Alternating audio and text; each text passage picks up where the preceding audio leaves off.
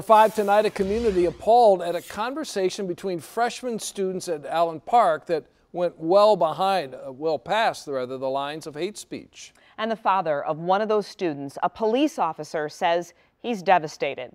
7 Action News reporter Brian Abel is live at Allen Park High School now, and that officer says this situation can be a lesson for everyone. Brian? For parents and students alike, he says if something like this could happen within his family, it can happen to anyone. Well, you can imagine my shock to find out that my son was involved in such a horrendous act of hate speech.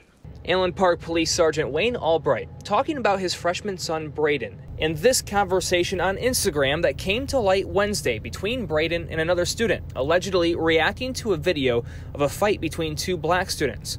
One saying expletive N-word and at one point suggesting a purge, adding, "If it ever happens, our plan is to kill all trans, gays, and N-words." They go on to talk about how to hide the bodies. Is your son racist? No, that's, to answer to your question, why did he do this? I don't have an answer. To answer that question, I can unequivocally say no, absolutely that. And the people that know my son. Many who don't know him outraged on social media and through calls into our newsroom. Allen Park School says it is investigating and will punish Albright and the other student, sharing this message with parents, saying in part, "We recognize that hateful remarks and acts in and out of school are dangerous, disturbing, and disruptive." And while the sergeant says he and the parent of the other student, who is a school administrator, have not used their jobs to influence and don't expect special treatment. When I was brought into the office, I was brought in like every other parent, and I was treated as such. He hopes there can be learning for his son, other students, and parents. There's a lesson for teenagers. Whatever's written down, it's out there forever.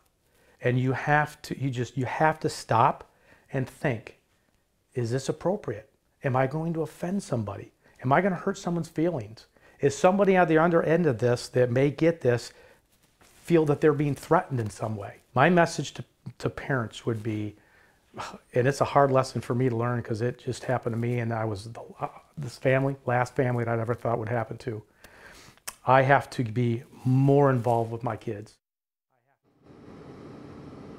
And the full message to parents from the district will be on our website shortly. Reporting live in Allen Park tonight, Brian Abel, 7 Action News.